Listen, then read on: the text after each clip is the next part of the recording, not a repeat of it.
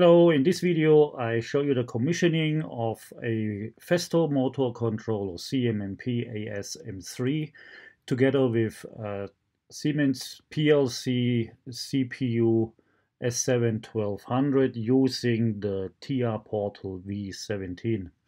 And here is how it goes.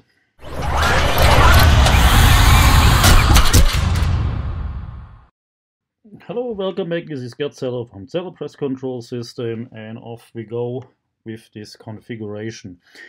In the first video I showed you how to set up the hardware configuration, and this video is the continuation which shows you on how to do the software configuration. So in order to do this, Festo provides you a library for the TIA Portal, which is actually also found on their internet site in the motor controller. You go to software and then to the function block section, and here's the function block section of the Siemens Portal step 7, and this you can download, and after you downloaded it you can install it in the TIA Portal. So in order to install it, you will have to go to the library. I just first go offline here with my program, and then you go all the way to the right side to this column, libraries, and here you will find an item which is called Open Global Library. And the download of the libraries somewhat looks like this. It starts up from the V13 all the way up to the V16, and you want to open the V16 by double clicking and then open this .ia16 file.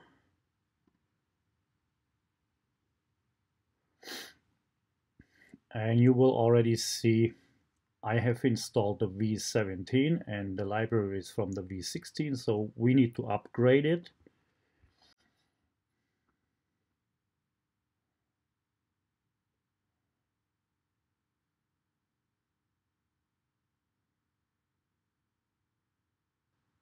There we go.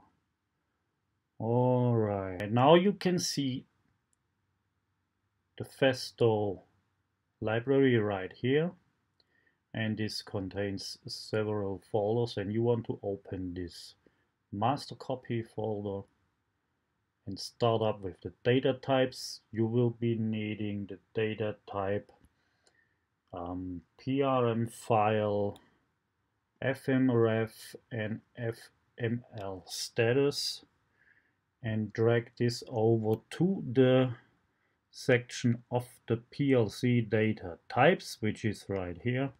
Just drag and drop it and it will be installed right here. Next you will be needing a POU which is called FHPP control, sorry, and that goes over to the program blocks right here on the left side of your program, and then we need the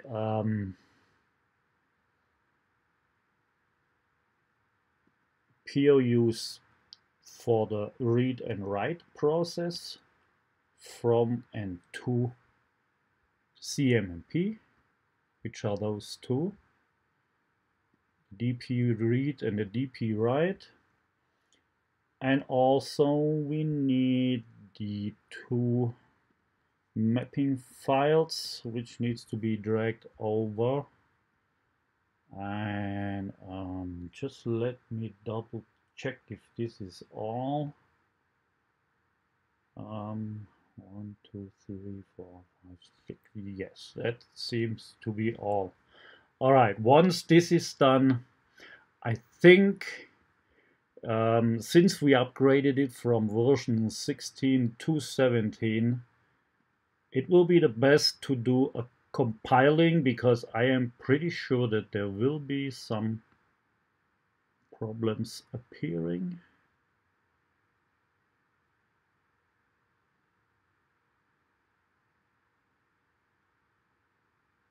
Maybe it happens only after we drag and drop, because I know there will be something right here.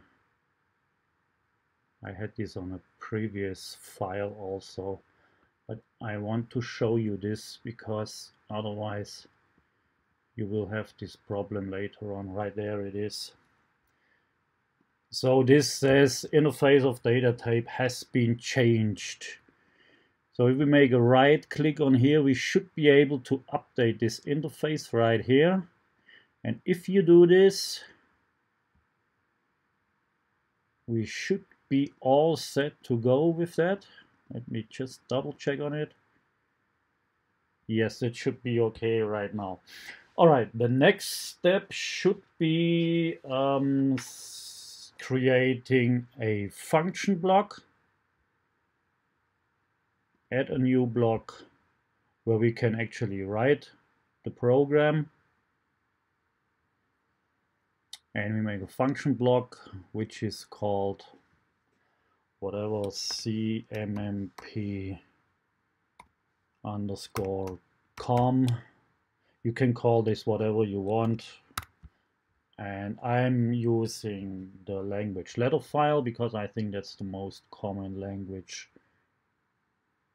from you guys writing program codes.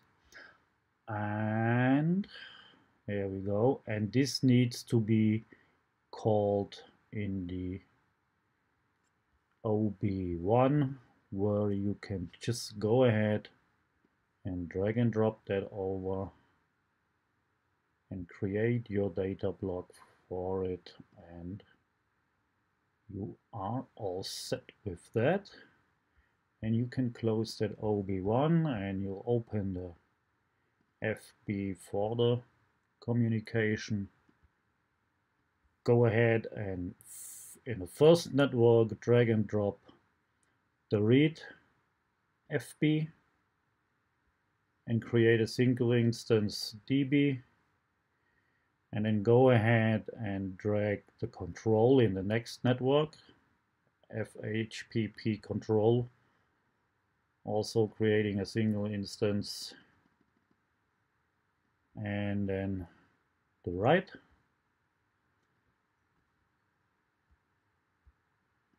And then you're all set with that. And then the next step will be to set up the needed variable in the static section of the header from the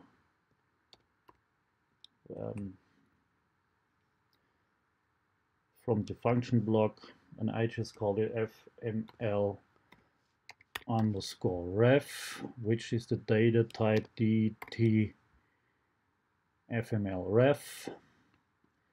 The next one will be the dprd status, which is the data file, hang on a second, dt fml status. And the same you will do for the write, wr status, and this will also be the DTFML status. And then you need the device type,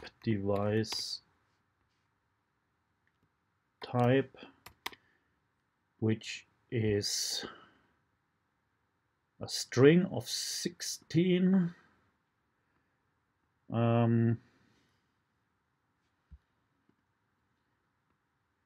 I just make it this way, that way I find the columns easier. String 16.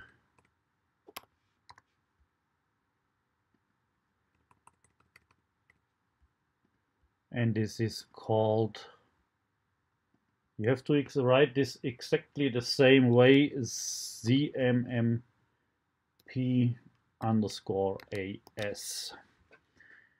All right. After this is done, you will put the parameters in the according function blocks. So on here you will be needing the FML ref, and you need the status dp. One moment, I want to make this right. dp read status and the device type right here. Device type, there it is, without the square. Here we go. All right, and the next one, for the control block, we also need the FML ref.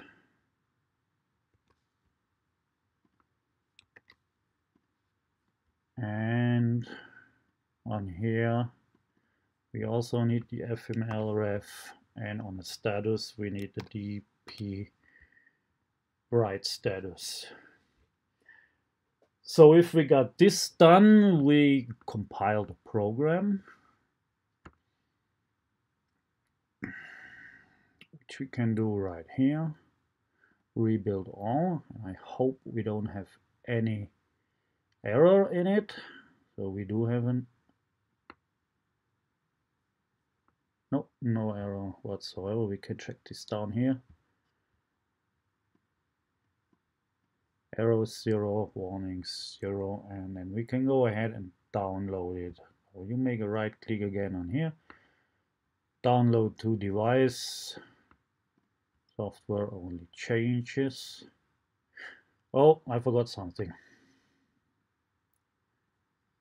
On the read and write section, we have to find the hardware address IO from the FHPP, which should be in the device and network. In the network view,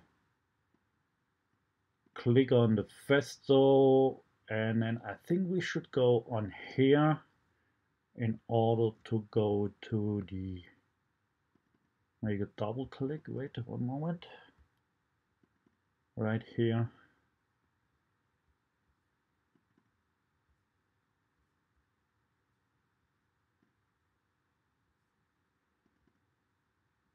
Yes, right here on the FHPP standard 1. Then we have a hardware identifier, which in this case is the 277. And we will have to put this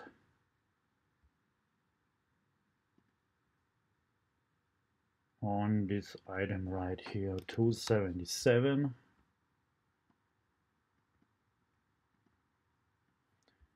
And also the 277 right here. So where am I now? Exactly. So now we can compile it again. Should be no faults again.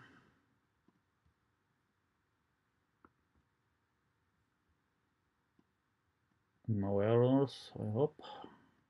Yes. And then go ahead and download it to the controller.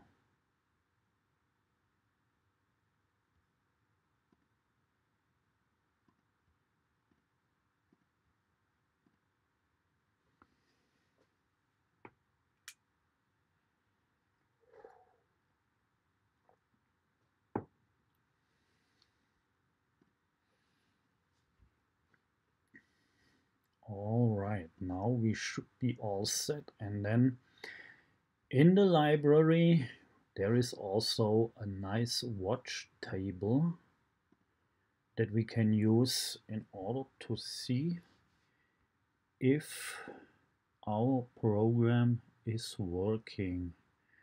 So the watch tables are right here, and we can drag this one over the FHPP control in the watch table section right here. And if we open this and put on the watch glasses, I'm hoping we will have communication established. If we just write a program mode, write the 1. Alright, so we get any feedback already. And now we should be able, if we write the code 0, we should be able to see in our then you can see this is the watch section, and somewhere further down there is a table to control the CMMP, and if I open this right now,